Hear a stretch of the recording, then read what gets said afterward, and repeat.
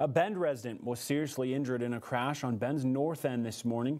The crash was reported just before 11 a.m. in front of Deschutes Memorial Gardens. Oregon State Police say the driver of a BMW was heading north on Highway 97 near Bowery Lane and crossed into the oncoming traffic. The car hit a southbound tow truck, then a dump truck. Troopers say the BMW driver, 40-year-old Richard Enquest of Bend, was taken to St. Charles Bend with serious injuries.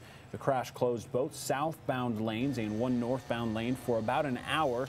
There was a lot of debris, but a rapid response from ODOT got traffic flowing again and the highway back to normal around 1 o'clock.